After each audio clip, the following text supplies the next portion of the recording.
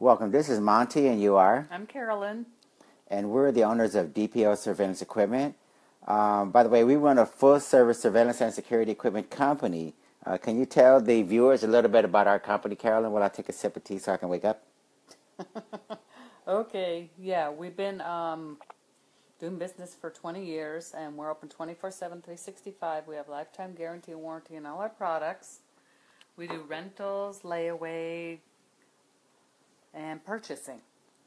And speaking of the rentals and the layaway programs, a lot of people like to use the rental programs as a type of try before you buy program. Right. What are some of the ways that the people use the rental program, by the way, just to be more specific in terms of what it means to rent from us? You rent at 7 days at a time, and you can. This is like a try before you buy. Within the first 3 days, if you love the product, you can email us, call us, text us, and say you want to keep the item, and it's yours. Okay, so that's basically what we want to get out to you guys. The idea that this is a excuse me, but I just want to make sure we're broadcasting correctly. While we do this introduction, we actually fine-tune a few things to make sure that everything's working properly.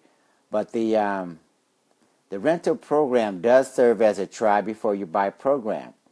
And as Carolyn mentioned, you try out the products, see if you like them. If you like them, then that's fine. You can even tell us that you want to keep the product, right? So you can email us or call us and just tell us you like the rental product that you have, and you just keep it, right? Yeah. So basically, you convert it into a rental, convert the rental into a purchase, right? Right. And the layaway program, how does that benefit or work for people? Oh, the customers tell us how many weeks and how much every week or every 2 weeks or every 3 weeks or once a month, what the amount they want us to take out, charge on their credit card. Then after that period of time, they can, we'll ship it to them, and if they want a request to pay it off early, they'll just tell us when they want us to charge the last amount, and including shipping, and we'll ship it out. Okay, so that's basically what we're offering to you guys. A very economical, affordable way to get your hands on law enforcement grade, state-of-the-art, lifetime guaranteed and warranted products. The same exact products that we sell to our law enforcement, private investigator, private intel agencies. You guys get to get your hands on those products just like the other guys, but at an affordable price or way where we can actually help you with the financing. Now, we have a humongous video library and articles directory. Can you tell the viewers anything about the articles directory and the video library? We're doing a lot of work on those two areas. Oh, yeah, we're expanding them all the time. You can go and educate yourself if you have a little questions about any item or a certain subject that may include cybersecurity, cell phone security, cell phone hackers, etc., etc. You can go to the articles or video library. Well, the articles first. You'll learn a lot there. And the video library, the video demonstration library is fine. The video demonstrations, right, is where we demonstrate our products. Right. And some of the products include that we can show you how we use them. Trackers, bug detectors, listening devices, nanny cameras, etc. Now, our anti-terrorist category seems to be taking off. We're getting a lot of what we call tenders and bids from countries all over the planet. Can you say anything about the anti-terrorist products and why that's important? Well, because there's been a lot of terrorist activity lately. We have baggage scanners, explosive detectors, and we've been getting inquiries from like Pakistan, India, Nigeria. And the anti-terrorist products, also narcotics detectors, probably, yeah. Right. So, yeah, this is our way, right, of giving back and helping out keep the world safe with the explosive detectors and X-ray baggage scanners, right? Yes. Now, when you put your explosive detectors or even your X-ray baggage scanners into facilities. What are some of the facilities where you typically may find? Oh, airports, government agencies, Maybe embassies or embassies, post offices. civic centers, post office. Right, the X-ray baggage scanners. You probably want to put that in your airports Airport, right. and post office, right? Mm-hmm. Because you're going to be scanning a large amount of Yeah. baggage and luggage pieces and stuff like that, right? Mm-hmm. So yeah, you guys make sure you understand that you contact us immediately if you're concerned about your public facilities, particularly where you have a large number of people passing in and out of certain areas, whether it be, like Carolyn mentioned, airports or post offices, or it may be federal buildings or something like that. The terrorists are trying to do everything trying to be as clever as possible in terms of getting narcotics or explosives or whatever in and out of these particular areas and places. So contact us as soon as possible. And we're available around the clock, right, Carolyn? Yeah, 24/7, 365, like I mentioned earlier. And you can text us for tech support or sales support or whatever as well, right? Yeah. So send us a text message. And what other ways that they can reach us, that people reach us? SMS, cell phone, And the chat service, live chat. right? All sorts of different ways, right? Yep. And for those of you who don't know, we take Bitcoin as well, right? Oh, yeah, Bitcoin's a good one. Right. Yeah. So yeah, do your orders by way of Bitcoin, and we have lots of articles and videos on Bitcoin. But patronize our business using Bitcoin, and we can save you some money because we don't have to pay merchant fees and discount fees and all that, right? We don't, and neither does the other end. Right. So you guys can save some money on those purchases because the cost of doing business is lower. Now, this particular session focuses on something that we've been doing quite regularly. We call them CyberSecurity Newsflash, right? Yeah, this is episode number 16 on how to protect your home or small business against hackers. Okay, now the CyberSecurity Newsflash, as she mentioned, we're all the way up to episode 16, and we're talking about protecting your home and your small business. And so let's go on and get started with some of the things that we want to educate you guys on. Okay, well, it looks like from election year, email leaks to smart homes that are spying on homeowners. Hacking is having a moment. With the recent revelation that American intelligence agencies have allegedly developed clandestine techniques to turn phones and TVs against their users, hacking the unwanted intrusion into digital lives via our web-connected devices has never been as crazy and hot as it is now. Okay. Add to the mix the general atmosphere of paranoia buoyed by the current administration's accusations of in-home espionage, and you can understand why smart home safety of the IT variety might be on modern homeowners and or small business owners' mind. What is that other paragraph there? Can you read that one? We're here to offer peace of mind with some useful practices and products that will protect your always online home office from internet evildoers, at least for the next 6 months when the newest, not yet hack-proof devices enter your home, or the CIA discovers how to turn stoves into surveillance equipment, whatever comes first.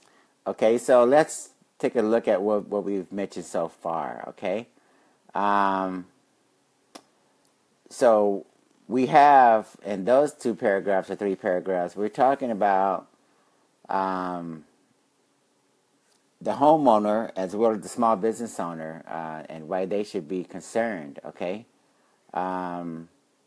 Everything is being used as a way to compromise your safety and security, including your what did Carolyn say, your stove? That's so down the line. well, don't take it for granted because a lot of the new appliances that come out, everyone wants connected to the internet, right? Oh, I guess it can be a smart oven too. Yeah, you could have an oven that keeps track of what you're cooking, maybe where you bought it from, and a number of other things. So as you give that piece of appliance access to, who you are, what you like to eat, when you cook it, and all that, a hacker could probably hack into that and somehow and discover, again, when you shop, what you buy when you shop, whether or not you're home or not, and take advantage of it, right? Yep, that's kind of scary. So what are some of the best practices that people want to be aware of?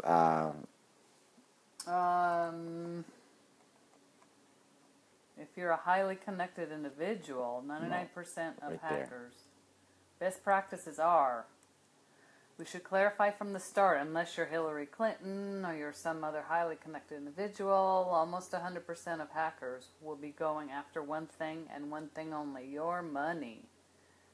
This means targeting devices that contain your credit card information, devices that connect to devices that contain your credit card information, or devices that could prompt you to give your credit card information. Okay, regardless of their goal, perhaps they should just want your mother's prized pecan pie recipe. The steps to thwarting would-be hackers remain the same. First, keep your devices up to date.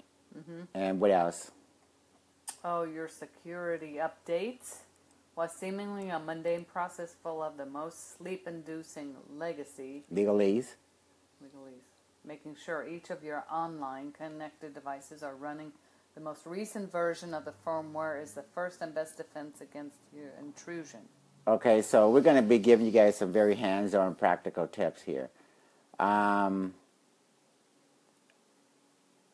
keep the firmware up to date. Whenever the makers of the routers, for instance, that you buy, Netgear, whoever it is, Cisco, I don't care who it is, make sure that you contact them or that you go online or go into settings and make sure that that router firmware is up to date. What do you think about that? That's a very simple method, but some people don't think about that. No, people don't do it. Let's see. And then what about moving right along? What else? Hackers exploit Infinitesimally, yeah. Small flaws in code to leverage control over devices or gain access to information. The developers work to address these cracks with subsequent updates, which is why you want to find a multitude of frequent or regularly scheduled and somewhat minor updates for your favorite apps and devices. Okay, once a security risk has been deprecated, hackers target users employing older firmware versions while heading to the lab to work on the latest round of code. So basically what Carolyn is saying right here is hackers are always looking for the advantage. And you guys can't help out the hackers. You don't want to help out the hackers because they have little scripts and different things that peruse the internet looking for devices that are connected to the internet and what type of version do you have, whether or not you're updated or not, what type of computer you have, what type of operating system you have, what type of device you have, and they're probing all the time for flaws and such. Okay. Yeah. In addition to keeping firmware current, regularly updating your passwords, that is very important, is a proactive defense against smart home hacking. Always change your password. Don't make it easy. 1, 2, 3, 4, 5, 6. Hackers who are after information, financial or otherwise, want to sit on your network for as long as possible. This means they'll look to leave a small digital footprint and cover every clandestine action that they take. By routinely updating the entry codes to your password-protected products and services like Wi-Fi networks, you can lock out any interlopers who have taken root in your systems. These protective procedures certainly aren't the most exciting activities of your day, we hope. So it begs the question: how will you remember to enact them? What else can we cover before we discuss that? We recommend employing Toadist. Toadist? Toadist? Okay. Okay, Toadist is the name of a product, actually. It looks like Todoist or Todoist. I think that's probably Toad. Let's say Todoist. Free premium features cost $29 a year. Free premium features. Yeah. A top-rated to-do list app with any easy-to-use interface that will help keep you up to date with what's on your plate for months or years in advance. Better yet, Todoist Or pairs. Todoist. Let's say Todoist. Todoist pairs with smart home hubs like Google's Home and Amazon Echo, so you can have today's tasks, like check for an Alexa update, read to you in a soothing synthetic voice. So this is a practical solution, and this is what they say. They have a free version and a premium version for only $30 a year. Looks like it'll work with your Google Home or your Amazon Echo, and it will literally cause either of those voice recognition technologies to prompt you, remind you to update the firmware on this or that device. Right, so you can't beat that. It's going to tell, Alexa or Google's Home technology to do certain things that you wanted to do, like update the firmware or something. What else can we talk about? As for keeping track of your ever-evolving array of passwords, apps like Dashlane, free and $40 for premium features. Keeper is free or $10 for premium features. And 1Password, number 1Password, free $10 for premium features. Will securely store your information and keep it protected even if you lose your smart device. So we're giving you an abundance of things to work with, okay? Carolyn just mentioned Dashlane. That's an app. You could do the free version or the $40 version. Keeper, do the free version or pay $10 for the premium features. And 1Password, that's the number 1Password. They got a free version and a $10 version. These are called password managers. So for those of you who think 1, 2, 3, 4 is complicated, let the app do it for you, and maybe take a look at Dashlane. That one is another one, right? Yeah, if desired, our recommendation is Dashlane, which, if desired, will automatically generate new passwords for your connected services, and with the premium upgrade, allow you to back up your information to the cloud and sync passwords across devices. Now, to be honest with you, me and Carolyn, we really don't like to give out our passwords to password managers, but we recommend for those who are like completely stumped and don't know or don't want to be bothered with having 20 passwords for different applications or whatever, because we're security professionals and we've been doing this for 20 years, so we don't have a choice but to get complicated passwords and to manage them ourselves. Because sometimes when you centralize password management with an app or a program, and if they manage 20 passwords for you, someone could very well, unfortunately, hack that one. Yep. You can't trust everything. Eventually, you guys, even if you start off with a password manager, realize, look, I need a system where I can put all my passwords. Mm-hmm. Keep them myself, and don't give them out to a certain company. The FBI, the NSA, those guys are pretty good at compelling those companies to hand over critical information whenever there's supposedly a quote-unquote national security-related issue or whatever they want to make up. What do you think about that? Yeah, you can only trust yourself. That's how I see it. It's hard. It's hard to be trusting everybody else. Okay, what about moving right along? Moving right along. Whenever possible, you want to use multi-factor authentication for your devices. With multi-factor authentication, users are sent a secondary auto-generated password via email or text before they can access the desired product or service. Multi-factor authentication is far superior to standard password protection. The auto-generated code is different each time, and a hacker would not have access to many of your accounts to take advantage of that. That's a great idea. Now, we use that, actually. Mm-hmm. When you log into certain accounts, you get a text message, right? Mm-hmm. And unless you have the phone, unless the hacker or somebody has that phone, they're not going to get that secondary PIN code or password to get into whatever account, right? Right. So that's a very secure level of protection that you guys want to take advantage of, okay? So you have to have not only the original password or whatever, but you have to have the device, your cell phone or something, that gets that text message. And if you don't have that, then of course you don't get into either your online banking or your Facebook or whatever it is, that you use the multi-factor authentication feature on that. Finally, make sure you keep your devices separated. Most modern Wi-Fi routers offer the ability to set up multiple networks, as the majority of hackers are looking to access your financial information, and you are looking to do so via a weak point in your Wi-Fi. And I'm sorry, they're looking to access a weak point in your Wi-Fi network. It only makes sense to keep your less secure Internet of Things products like your Wi-Fi connected coffee machine on a separate home network from the devices that contain your most important information, like your laptop or your phone.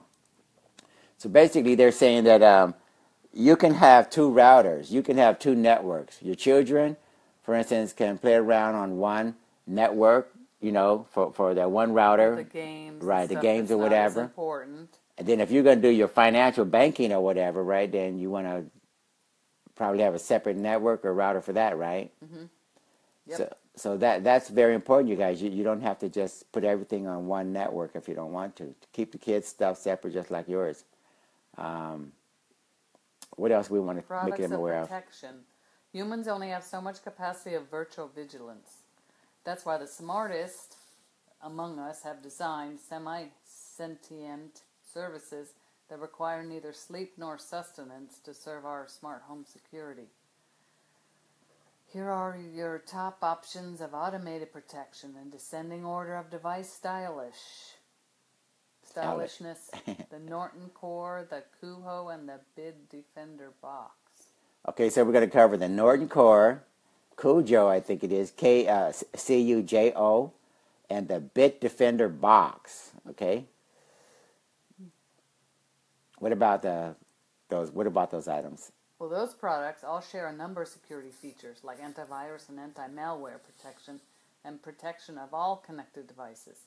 The Cujo focuses more on machine learning, discovering how your connected devices behave and blocking actions that stray from that path. The Norton Core is a security... Core. Oh, the Norton Core is a security system / Wi-Fi router hybrid that looks something like a geodesic home but stylish. The Core, in addition to promising high-speed Wi-Fi service,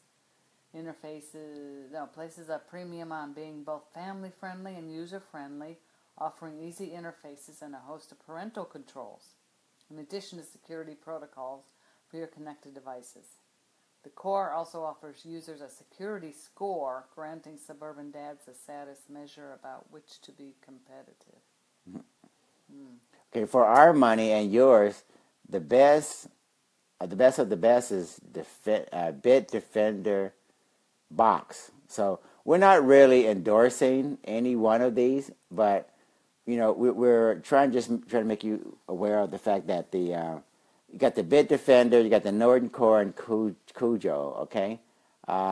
Speaking of the Bit Defender box, the simple to set up box constantly monitors every device that connects to your home network, be they villain, visitor, or valued family member, and offers a one-click solution sent directly to your smart device to instantly boot any nefarious network types. Additionally, the box, via a year-to-year subscription, will outfit every device on your network with antivirus software that will stop malware in its attempts to take root. Better still, the box has your back when you venture out into the real world. Box runs all your home network connections through a VPN, otherwise known as a virtual private network, to protect you from the bad actors and plague-level viruses that may be lurking on a public Wi-Fi network. The box will identify any devices it determines may be compromised and isolate them from the other network-connected devices and employ real-time machine learning to address the new and different threats. Finally, the Bit Defenders box will keep on top of the best practices we outlined above, checking the strength of your passwords and the firmware versions of your various devices, as well as identifying any other backdoor methods hackers might employ to grab your info. It's like the wild, wild west out there on the World Wide Web. So give yourself a chance by being prepared. And remember, never trust anyone claiming to be a Nigerian prince. Okay, so that's it for those 3 recommendations in addition to the other recommendations that we spoke of for protecting your particularly your home office. I know a lot of you like us probably have a small business and you combine your home and your home office and everything pretty much. And so machine learning is one term we threw out there. Machine learning basically means computers are looking at and learning how you work, what you do, and how to recognize what the hackers and the different bad guys are doing in terms of how to get into your network and all that. And it's learning all those traits and whatever, and it's learning and to better give you the defenses that you need to keep your network safe. So in the future, that's going to be very important in terms of how machines learn what we do, what we don't do, and how we react, and they're going to be playing more of a critical role. The virtual private network just basically means that it's a secure network, basically, that you can set up to further give you highly secure communications, emailing back and forth, texting back and forth, calling back and forth. It's almost like an internet within the internet. And these devices that we mentioned, a number of them look like they offer the VPN or the virtual private network. So read the article. We're going to try to put as many links in these articles as possible so you can follow up on it. But Google it or look on YouTube for VPN or virtual private networks and see what that's all about. That's very important, you guys. So what else can we talk about here that people may be interested in? Let me see. Laptop containing Trump Tower plans and Clinton email probe stolen from Security Services agent's car. Secret. Oh, my God. Yeah. This is insane. Laptop containing Trump Tower plans stolen from Secret Service agent's car. I don't know why it's been left in the car in the first place. Report laptop containing Trump Tower plans stolen from Secret Service agent's car. Oh, I think that's redundant. A brazen thief in New York City stole a Secret Service agent laptop computer that reportedly contained the Trump Tower's floor plans, information about the Hillary email probe, and national security information. The theft from the agent's car in Brooklyn occurred Thursday morning, according to the New York Daily News, which cited police sources in a story published Friday. The car was parked in the driveway of the agent's home. The addition to the laptop, the reported sensitive documents and an access key card belonging to the agent were stolen. Oh, So what do you think about that? I don't think these people are protecting anybody's information. If you just leave it in someone's car. Yeah, I guess we have to wonder. These are Secret Service people, right? Yeah, you can at least put it in the trunk where you can't see it. So this is the same Donald Trump that was accusing the Obama administration of having lax security, right? I guess there's only one Donald Trump, fortunately. So I guess, you guys, we really need to, make sure we understand that despite all the rhetoric that we heard about Donald Trump and how much emphasis he's going to put on making things better, it looks like these are some definitely, wide gap security lapses that occurred. Let's see what else is going on here with this story.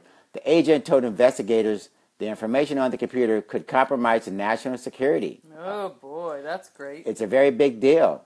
A police source told the newspaper, which noted that the Secret Service, whose responsibilities including protecting President Donald Trump and his family, is heavily involved in the investigation.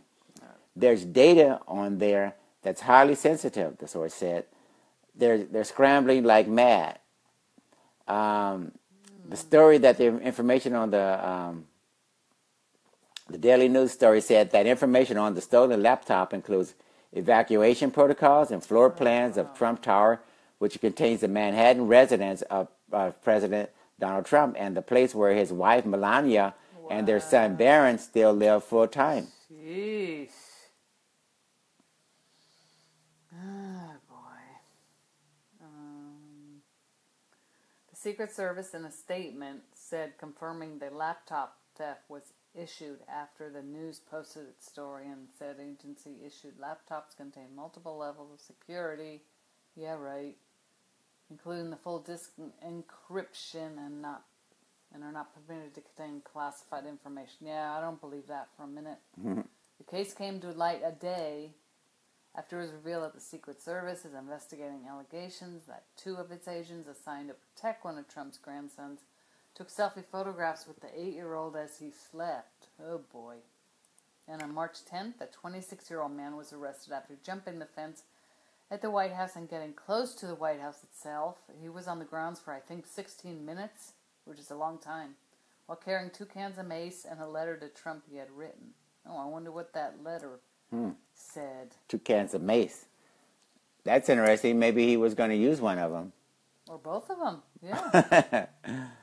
Wow.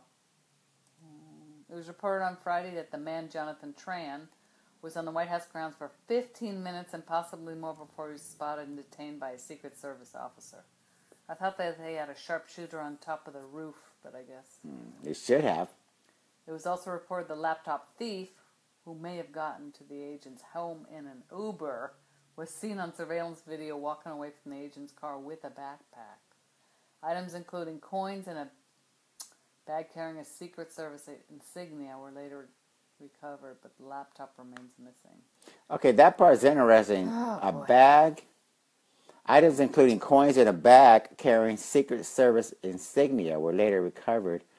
Kind of makes you wonder whether or not he was impersonating the Secret Service or whether or not this was one of the items that were actually stolen. If he's impersonating the Secret Service, then you wonder, just how much access he could have gotten to other areas without anyone questioning whether or not he was actually Secret Service or not. Yeah, because I've seen you don't need Secret Service insignia to break into a car. No. He could be going into other buildings. Right? Sounds like he was very well prepared just in case someone questioned him, maybe.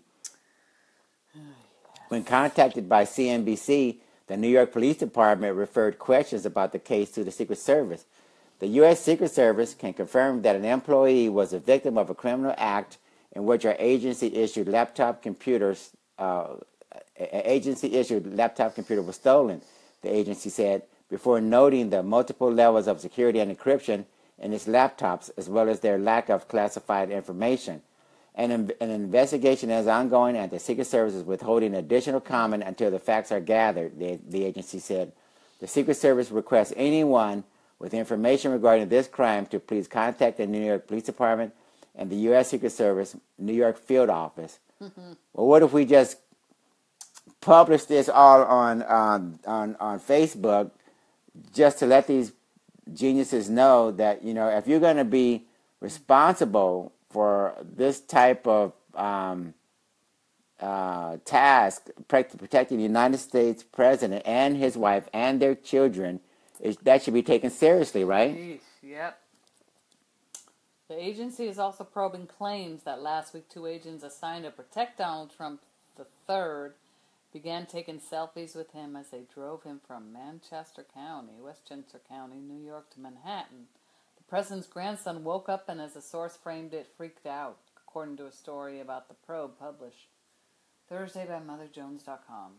Upon return to Manhattan, he shared the experience with his mother, Vanessa Trump, who relayed her concerns to his father, Donald Trump Jr., Mother Jones' story said. The issue was quickly escalated to top management of the Secret Service. The 2 agents were ordered to report to the Secret Service Office for Professional Responsibility in Washington, D.C. It sounds like they got reprimanded. Yeah, it sounds like the people were just having a whole lot of fun, not realizing the implications of taking selfies and putting all these things on personal portable devices, more than likely, where they can be compromised, right?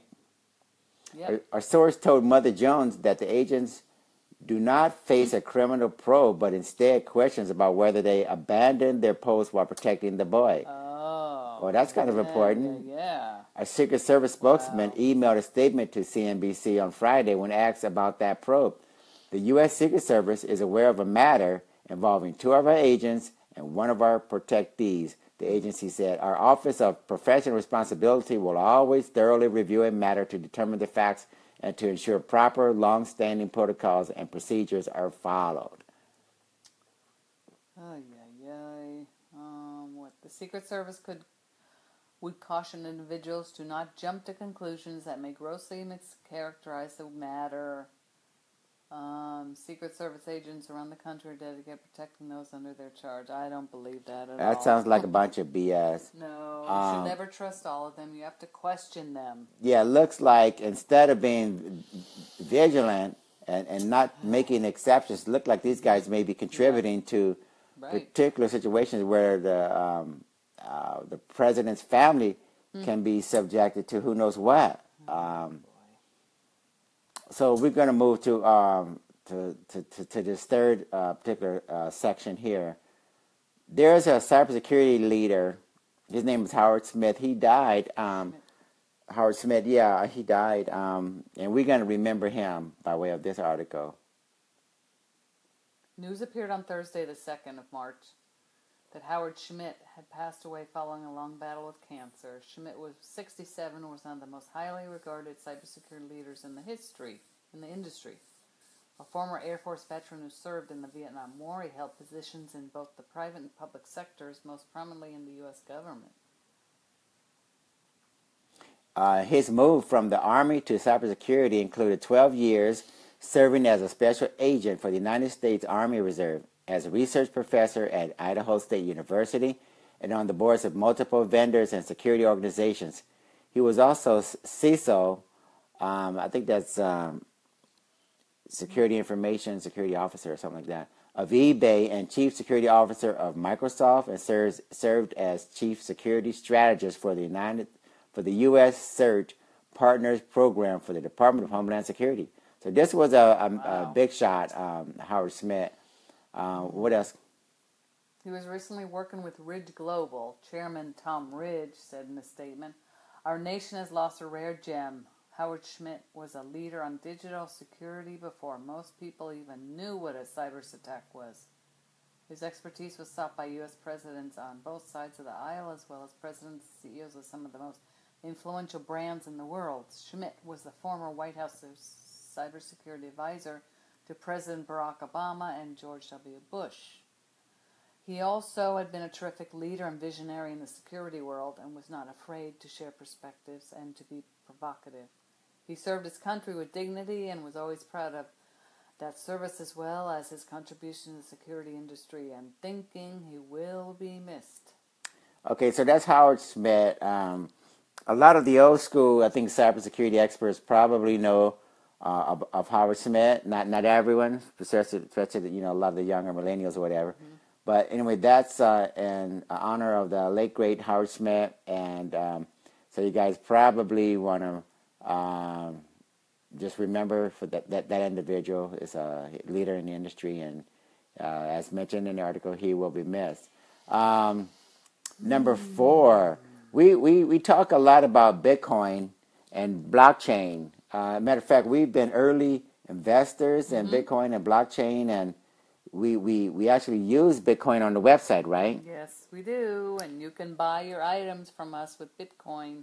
You don't have to pay transaction fees or have anybody else involved with your transaction. Let's say a bank, a second person, third person, very secure. Now, we're early evangelists. Ever since the last 7 years or so, we've been involved with Bitcoin and studying and researching the blockchain and all that. And it looks like the blockchain particularly can play a major role in securing supply chains, whether it be food, whether it be anything that you basically want to put on a network and transmit from one place to the other, and make sure it's secure, make sure it can be changed, make sure it's communicated quickly and fast, in a fast manner. But it looked like, every industry is a candidate for implementing blockchain, and the cybersecurity field, our industry, is no exception. And when it comes to IoT, otherwise known as Internet of Things, it's no different. What can we tell people about how the cybersecurity industry is taking a look at the blockchain? Oh, it's blockchain's being hailed by some not only as a transformational technology for business, but as a new frontier in cybersecurity. In particular, blockchain is seen as a technology that could potentially manage device identity in relation to securing the Internet of Things. However, at the same time, there are many detractors who question how useful and holistic blockchain is as a cybersecurity tool.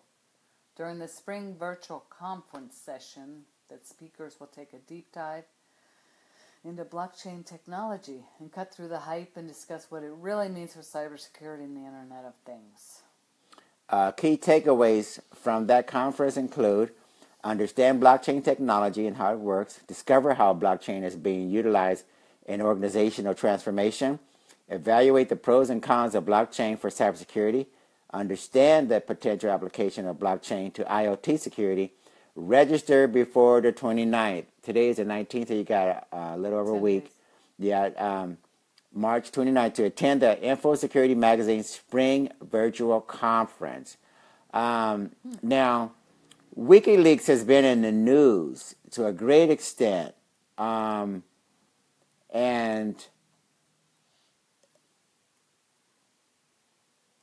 WikiLeaks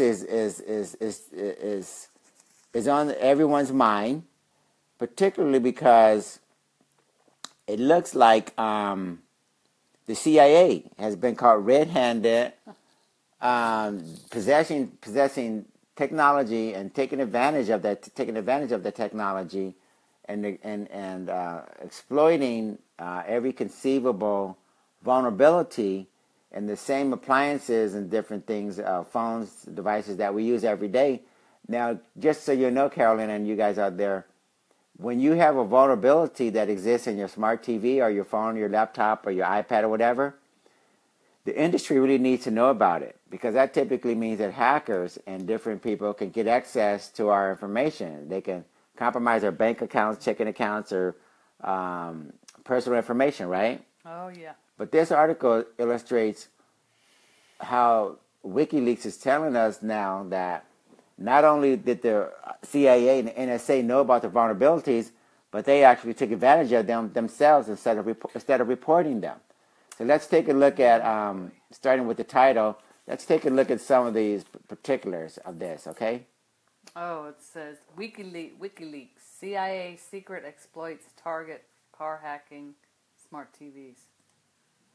WikiLeaks has released thousands of documents that it claims show how the CIA can break into smartphones, computers, and other connected devices, including smart TVs. The trove which WikiLeaks is dubbing Vault 7 purports to be a massive archive of CIA material consisting of several hundred million lines of computer code that's been circulated among former U.S. government hackers and contractors in an unauthorized manner. One of them has provided WikiLeaks with portions of the archive. Wow.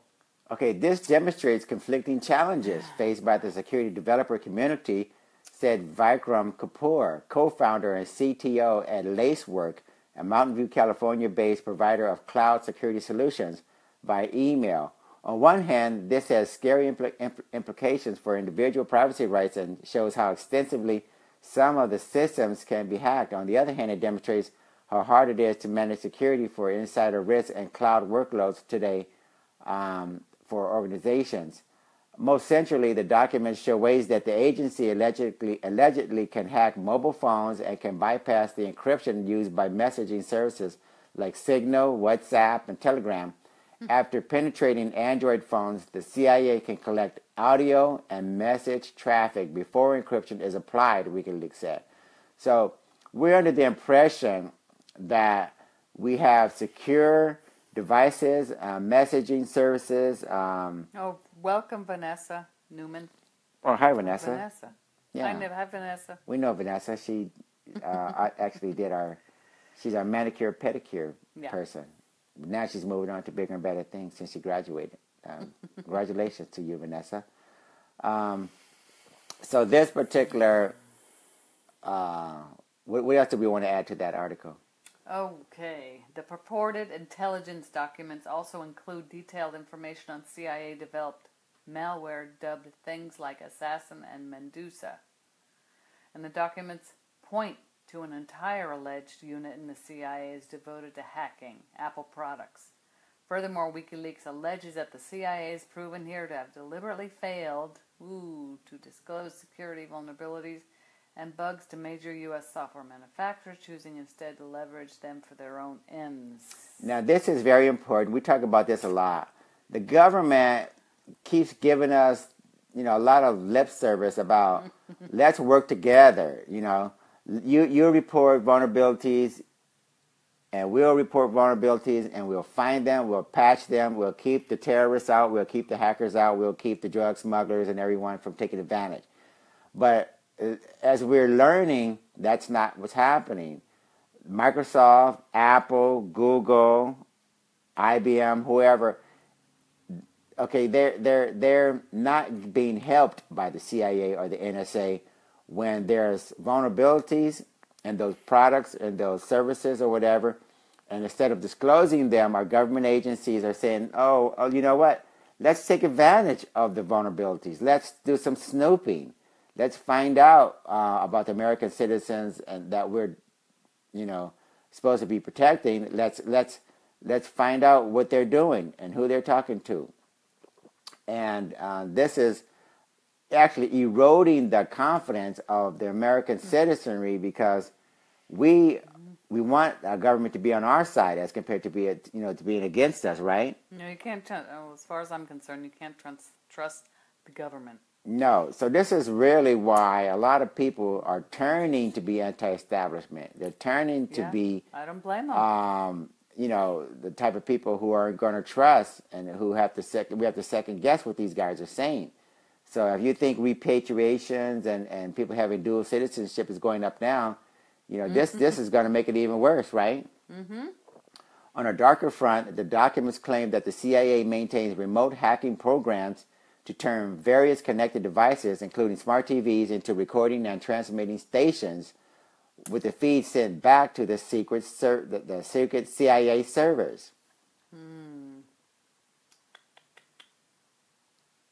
Other capabilities would permit the CIA to engage in nearly undetectable assassinations. WikiLeaks said. One document lays out actions that the CIA allegedly took to infiltrate and take over vehicle control systems in cars and trucks. Well, that's kind of interesting, because if you're the CIA and there's a vulnerability in Honda's or Toyota's driving systems in the car, and you hack into it, like we've seen with the Jeep Cherokee situation a year ago or so, you take over the brakes, you take over the steering, you shut off the engine, you disable the brakes or something, or increase the speed, and someone could literally get killed, right? Yep. So how do we know that it was a bad guy or a crook when in actuality it could be our government agencies, right? Supposedly the good guys, yeah. Yeah. So, again, we taxpayers, we're paying for a rogue government, a government that's completely out of control. They're seeing vulnerabilities, they're seeing backdoors, and they're not reporting them, and on the contrary, they're taking advantage of them. Taking advantage of their power. Many of the vulnerabilities cited in this tool set are well known, said Andrew McDonald, president at Aztec, a San Francisco-based security consulting company, via email. Smart TVs, old Android phones, such as the president's, unpatched routers, and a host of other devices have known vulnerabilities that are not exclusive to the CIA. These implementations may have been exclusive, but that doesn't mean only the CIA had exploits. If genuine, there are likely some proprietary vulnerabilities or 0 days in there.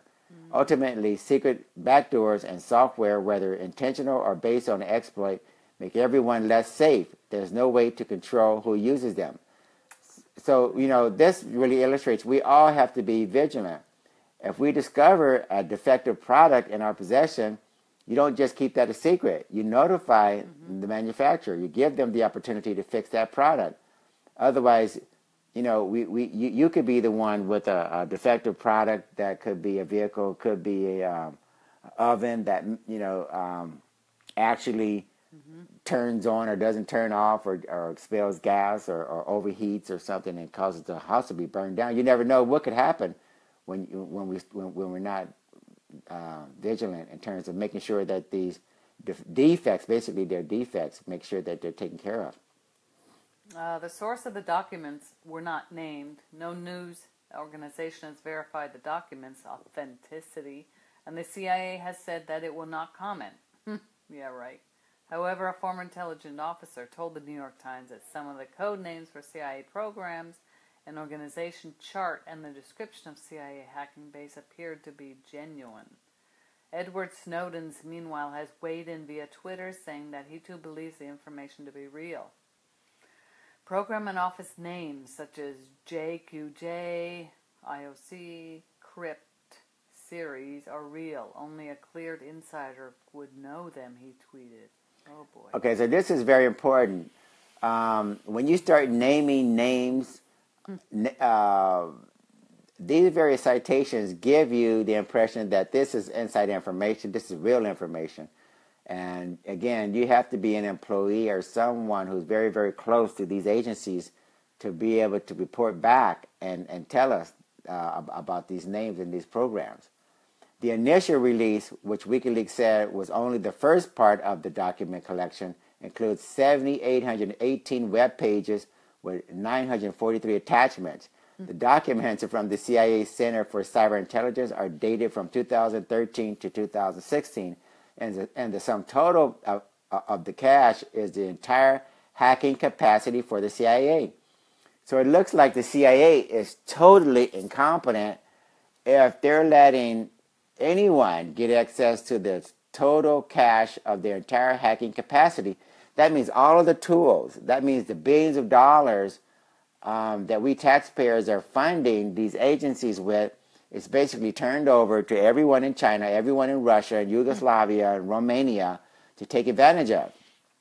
And when these guys dump this information onto the internet, that means for the price of getting online, which is basically nothing, you can get access to this information. You can exploit it. You can write scripts of your own. You can do all sorts of damage. What else can we add to this? Let's see. WikiLeaks said it was not releasing any cyber weapon code itself until a consensus emerges on the technical and political nature of the CIA's program and how such weapons should be analyzed, disarmed, and published. Fred Wilmot, CEO at Packet Sled, told us that the ethics of the situation don't stand the CIA in good stead should the documents prove to be legitimate. There's nothing to debate over the security, creation, and proliferation of cyber weapons, he said.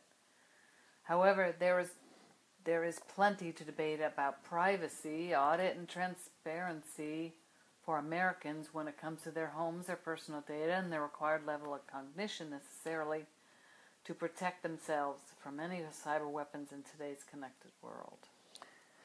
So we gave you guys a lot of information. We started off, let's see, we're 52 minutes into that. Yeah, that's a lot. We gave you guys a lot of information. We typically like to do an hour's worth of information, and it looks like we did it. We have an abundance more, which we're probably going to save for the next CyberSecurity Newsflash. Next time, we'll probably cover secure messaging apps riddled with security flaws. That's one topic. Another one might be Trump and his Android phone putting national security at risk, says lawmakers. So we're going to talk about how President Trump and his Android phone is not doing us any favors in terms of protecting him or the critical information that we trust him with. NIST gets new cyber powers under House bill. NIST stands for what? National Institute of Standards and Technology. Okay, so NIST is finally going to get, maybe they'll get some teeth, and maybe they'll be able to actually go after these agencies who aren't securing our information, like the IRS and a number of others who've actually leaked a lot of information to hackers and such. Let's see what happens. We'll cover that. Then we're going to talk about the night zombie smartphones took down 911. Okay, what's that all about? You have to tune in and find out. Next time. And then what else we're going to cover? we're going to cover, let's see. Wow, a lot of information. Okay, in addition to that one, 1 million stolen Gmail and Yahoo accounts for sale on the dark web. Coming up next time. so you can find out whether or not yours was included, okay? Because that's a lot. 1 million, right? Yeah. Okay, so yours may be included. So tune in and find out. So we're going to wrap up this particular session. What do we call this session today? Let me see. Episode number 16. CyberSecurity Newsflash. How to protect your home or small business against hackers. So this is, we're going to conclude this session here. We appreciate it when you guys join us, you also, Vanessa, and these sessions. And if you have any need for bug detectors, trackers? Bug detectors, tractors, bug detectors, trackers, listening devices, IP cameras, IP nano cameras, anti-terrorist. Yeah, come to see us. And do your rentals, do your layaways. Contact us around the clock. Take advantage of the lifetime guarantees and warranties. Right. Take advantage of our 20-year experience and expertise. And if you want to learn about anti-terrorist products or buy them, yes, contact us immediately. Yes. Carolyn talked about Pakistan, Nigeria, India, Saudi Arabia. Could be Paris. We haven't gotten anything from Paris yet. Yeah, but if you're in Paris, France, where the attackers already attacked, and you need to hurry up and contact us. Mm-hmm. We'll help you out. We'll help you out. So, as we like to say at the conclusion of every single video, podcast, articles, what do we say at the end? You can invite a friend, enemy, associate, neighbor to come and join us. Right. So, you guys have a great day, and we appreciate it when you join us in these sessions. And like we always say, like Carolyn said, share it with anyone and everyone, okay? So you guys have a great day. Thanks. Bye. Thank you. Bye.